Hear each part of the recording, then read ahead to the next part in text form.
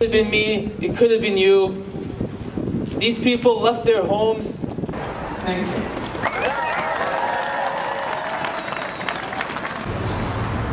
To share with you a very touching talk that I had with one of my daughters as I was driving from home, listening to the news and folding the facts of this terrorist, barbaric, and cowardly attack on peaceful group of worshippers in a mosque. As Canadians will remain in solidarity and will stand in support of faith. La haine est un gros mot utilisé par plusieurs. There's also a lot of lessons coming from this.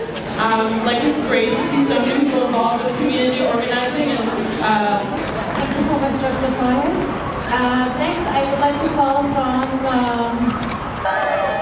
Tonight we say no more.